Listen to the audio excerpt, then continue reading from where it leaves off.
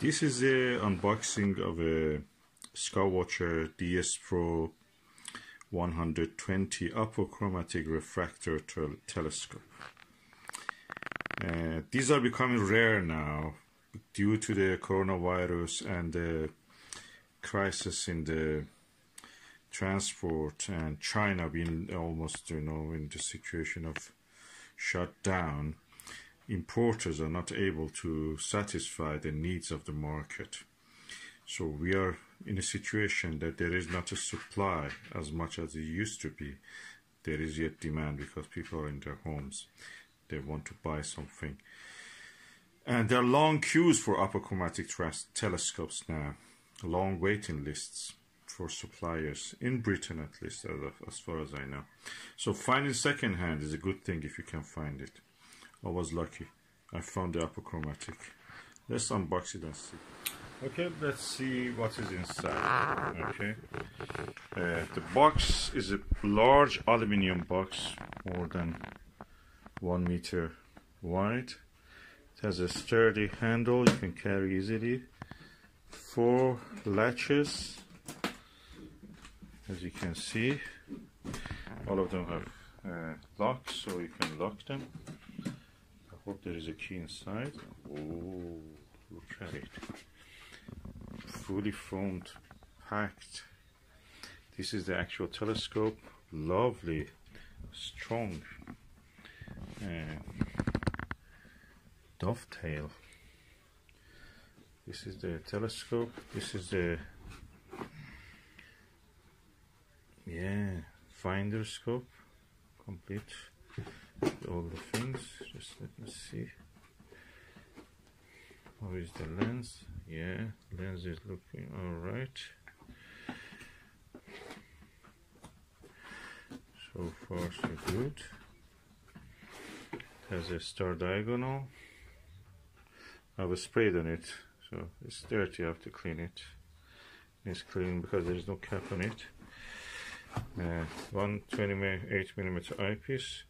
The bottom part of it is missing. I have to get that. What is this? Oh, reducer corrector. E for ED 120. That's the Skywatcher one. £200. That's it. And so on. Yeah, 4 keys. And the main part is this telescope itself. It has a dual speed Crayford focuser, tube rings, and the cap. Let me just remove the cap. Have a look. To the mirror, to the lens, fully darkened. Minimal cleaning probably it needs, but usually you can just use it as it is. And it has, according to this, it has a famous shot glass. So contains shot optical glass. The quality, that's the reason. It is a doublet, of course. One shot glass, the other one, which is the outer glass, is a different glass. Both of them work as a apochromatic, so this is practically an apochromatic. And because the focal length is 900mm, this can be easily used for as a planetary telescope. At the same time, with the reducer, you can make it to I think 6.37 f ratio, so you can use it for astrophotography. The field flattener reducer gives you a good field of flat field of view for astrophotography, because when you're watching, when you're observing, the image that falls on your retina in the eye is as in a curved surface of your eyeball. But the CCD chip of a camera or film, if you are using older style, is a flat surface, so you need to actually make the field of view flat, and you do this by this. Otherwise you end up with the stars which are not really perfectly shaped. So just take the telescope out, have a look. Skywatcher. Beautiful shot glass. DS Pro.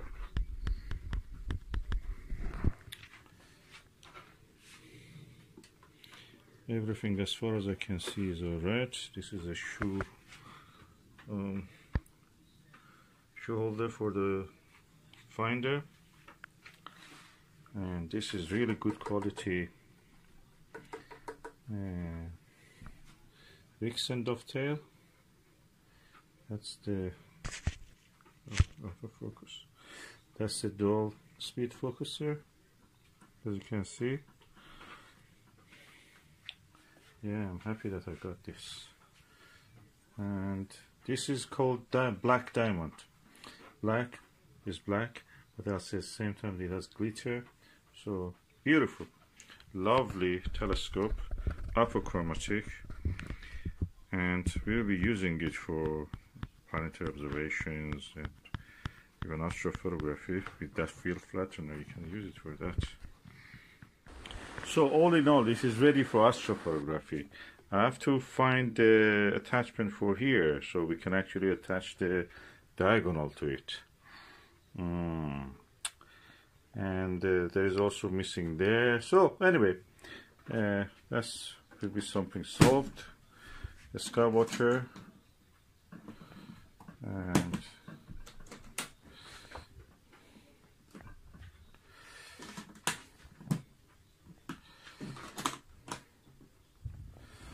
yeah, will be used. Yeah, I will just test it in the daylight at the moment. I have to get the attachments for this. Okay, this is the Skywatcher DS Pro Apochromatic telescope. It's a doublet, and the diameter of the objective is 120 millimeters, that's around 5 inch, and focal length is 900 millimeter. That means the f ratio is 7.5. It's quite large, but manageable yet. Let me just show what I'm looking at. We are looking at this tree with some fruitlets. This is the lens, as much as I can show. I've attached the necessary attachment to change it from astrophotography setting to visual setting. This is the attachment, and this is the star diagonal. I cleaned it, and this is the max vision 28mm 68 degrees field of view eyepiece, and let's see how it looks.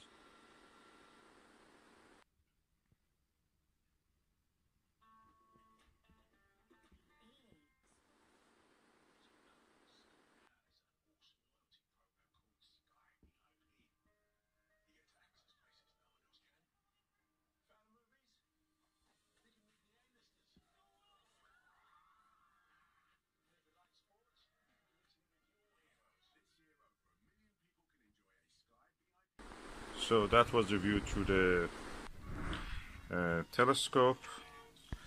The blue patch you could see was because of the lens of the camera, the Huawei camera, mixed with this lens. At the corner you could see something, but when you visually observe, there is no effect, no blue color or anything. So I'm really delighted with this telescope.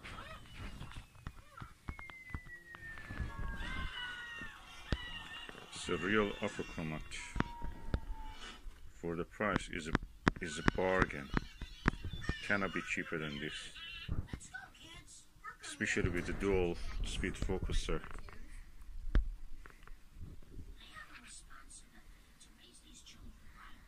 And all the accessories which comes with it. Now we were looking at those fruits there. 12 to 15 meters away. This is the OVL Sky T2 altazimuth mount, which you can actually install on it up to 3 telescopes. One here on one arm, the smaller one on the top arm. And if you don't use this counterweight, you can use, I have an ADM, another ADM clamp, you can use either small or bigger, the same size as that, or Newtonian or refractor. So practically you can put 3 telescopes on this mount, and at the moment, as you can see, I have 2 on this, and because tonight will be clear, hopefully, as you can see the sky is blue. So we can actually see, I'm going to observe the planet Jupiter and Saturn, of course. These are the refractors. This is the refractor Skywatcher ED120 DS Pro, and this is also Skywatcher Evostar 72 ED. Both of them have shot glass in them. This is the famous brand of the Apochromatic glass that they use fluorite in the glass, and that makes it really good for, you know, aberration free, no chromatic aberration or anything. So I'm looking forward to use this and observe the planet Jupiter and Saturn and see what we can see, you know, maybe some deep sky object, because this is really wide angle. I really enjoy this. And this is also a Skywatcher 28mm multi-coated eyepiece, which I will be using. I used it to adjust this viewfinder, and I like the way that it is, because I don't want those look through ones. I like this one, which are right angled ones. So looking forward to that. And I have adjusted this and the finder and this telescope, all they are now aligned in the same direction. They're parallel to each other in every way. So that means that you can observe the same object in this, find it in the finder scope, of course, observe it in this and observe it in that. Or if I want, I can observe something else with that. I have to just change the direction of that. Be independent. There are screws here you can actually make it independent. And unlike other mounts, like I don't know, Rowan AZ75, this mount has slow motion control, which is a bonus.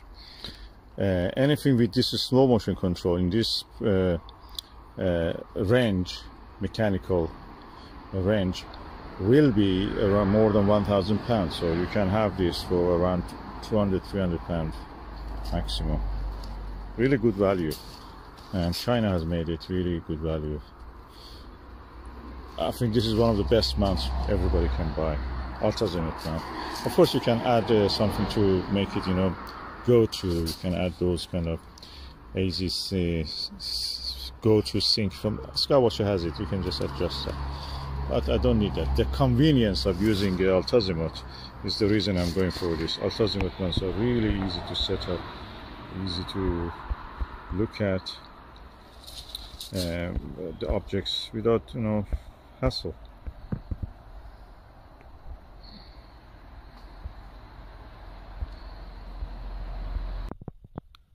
What a beautiful scene. The moon is shining and brightening up the clouds.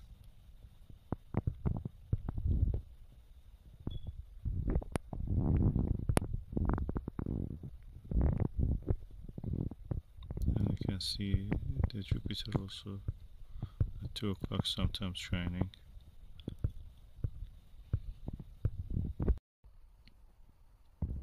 And now I'm looking through the SV Boni aspheric 23mm eyepiece, and the telescope again is the Skywatcher ED120 refractor telescope.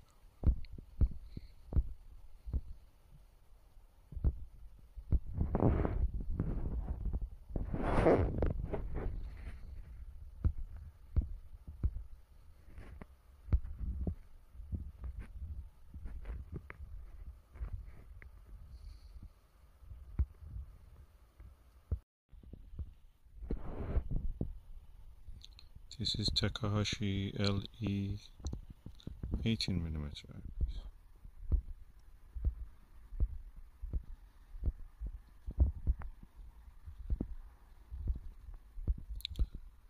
The image quality is as good as the orthoscopic.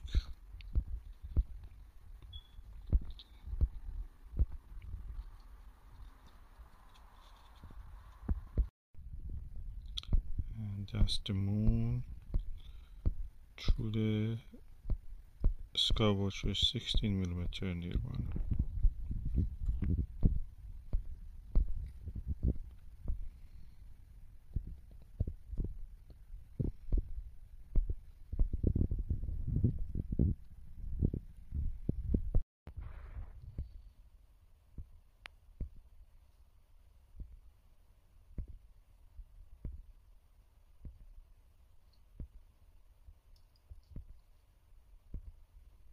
Teleview Nagler 7mm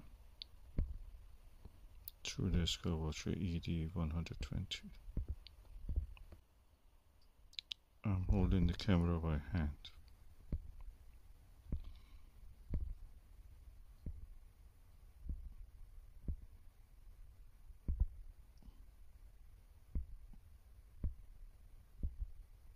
And you see sometimes it goes foggy and unclear out of focus is because camera is leaning on the rubber eye guard, and rubber eye guard goes down and up. It's very flexible. You cannot rest it on the rubber eye guard. And tonight we have a clear sky, and I'm going to observe the planet Venus and Jupiter.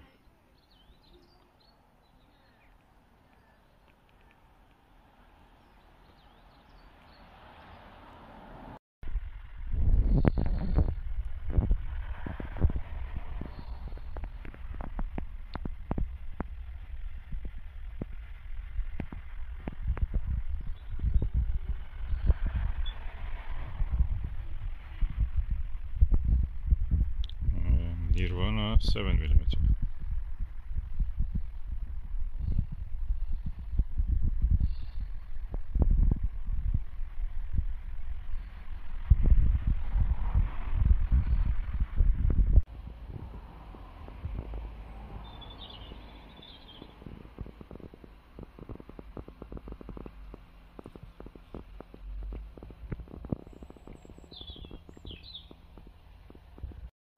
I'm looking at the planet Jupiter.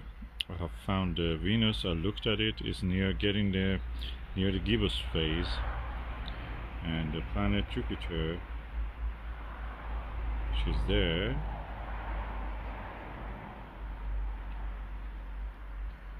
is very clear with this Skywatcher 120 ED.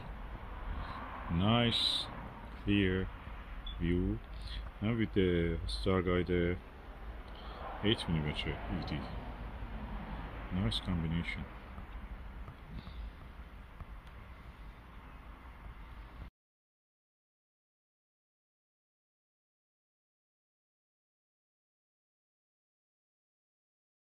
And I can see Io, which is very close to the limb of the planet Jupiter. At the same time, I think I can see the shadow of it, tiny clear, as if drawn by a pencil, sharp pencil tip, is visible beside it. It's amazing. This telescope and this combination are excellent. Oh, hallelujah! This is one of those exceptional nights that I can use the Nirvana 4mm 82 degrees eyepiece, and I can see clearly the disc of the Io, and it's very tiny, of course, pinhead, and also the shadow of it on the Jupiter.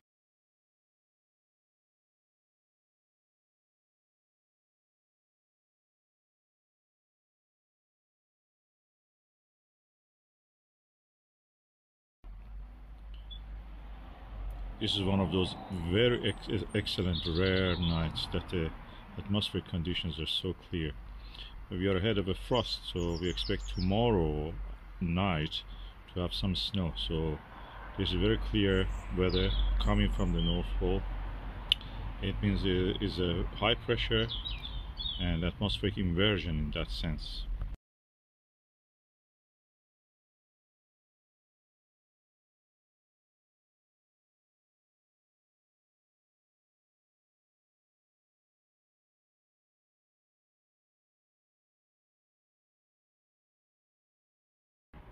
I can say this is the night that this 4mm Nirvana really shines. It comes to its best use, and I'm really happy now that I have this now to have a look.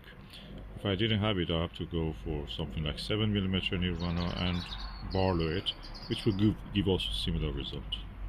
Clearly see tiny discs as a Ganymede, Callisto, and bluish white of the Europa. Of course, atmospheric dispersion causes this to a little bit sometimes elongated, but you can see that it's not a star. It has a disk. It is a planetary body. So after using these ED eyepieces, I came to the conclusion. This is my conclusion.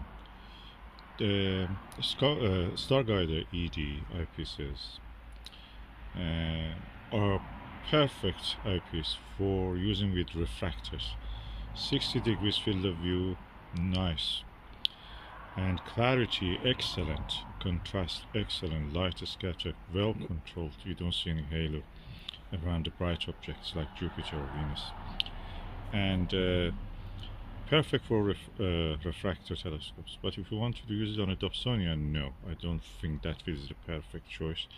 It's better to have a wider field of view, angular wise. So it's better to have something like 70 degrees or 80 degrees, 100 degrees, 110 degrees.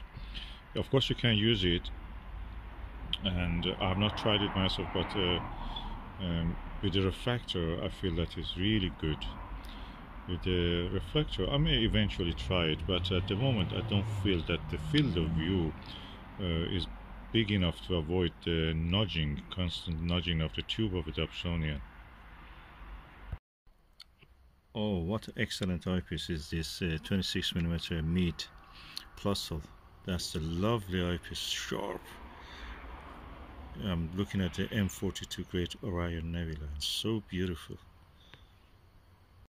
This is the Orion Nebula with the Meade 26mm Super Plus eyepiece. The artifact to the left, what you see is a reflection from the street light. Very close to this nebula it was. And it's beautiful. The moon is now rising.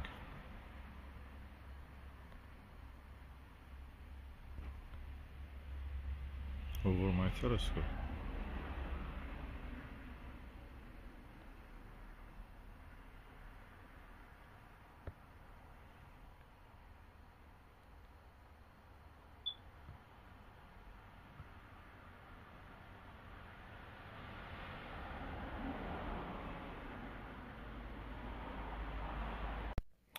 And it was very cold, so I just took a shot with the 26mm eyepiece from the moon. It was a full moon, so there was not much shadows, and then I went in because I didn't want to catch cold. It was a beautiful session. I really enjoyed it. All the eyepieces I use, I'm really enjoying them. I love them, from the simplest one to the best technically advanced one, optically advanced one. And I finished this video by telling how much I admire the Huawei P30 Pro mobile phone camera. This is the best camera I've ever seen. I don't know any other camera as good as this one. Of course, all these images you saw here were handheld, but the camera is excellent. You can see the Orion Nebula at the same Orion constellation at the same time. My telescope, very nice capture. Repairing loose Crayford focusers. Crayford focusers are an invention that was made by someone called Crayford in South London somewhere. It's a very basic kind of focuser, inferior to the rack and pinion. That's the reason many of them actually have this problem. When you add a little bit weight to them, they just budge into it. The friction is not enough to hold them, and what you will end up is that you will lose focus, even the whole thing may come off. So what's the solution for that? I had done a lot of things, adding duct tape, going to remove material from the surfaces that are in contact in the focuser. none of them works. But finally I came to one final solution, and that was something that everybody was telling me to avoid, and that is to tighten up the screws there underneath the focuser. And I did that for this Skywatcher ED80 Pro series gold version, and it worked. It's not a dual Crayford focuser, it's a single one, and it repaired it. I can add any weight on this at the moment. I will not, of course, risk it to put a 1.5 kilo one, but I've done it in the past on this one. But anyway, it works now. And the next telescope that I use on this is a Skywatcher ED120. And it again had this problem, f.7.5 focal ratio. And this had a really bad problem. It has a dual Crayford focuser, and it was slipping, loose. It was loose, completely coming down. I didn't go to remove material by filing the iron, the contacting metals, and I added some duct tape. It didn't really work. It was just not very good. So I went again and did this finally at the same time as that previous one. Tightened up the Allen wrench with the Allen wrench, the screws there, Allen screws there. And it works now perfect. It can hold the focus, and I don't know why they were telling in the forums and everywhere to don't do this. It will just damage it, every time. As far as I've used it, it doesn't have any problem. It just moves smoothly. Of course, I prefer a rack and pinion. This Crayford focuser is another stingy way, is invented here to make it focusers cheap. Rack and pinion is more expensive, but that works now. Even at a steep angle like this, when I was observing the Andromeda M31 galaxy, and I could it was the angle of this telescope at that time was around 65 to 70 degrees from the horizontal, and I could easily have the eyepiece there and just observe.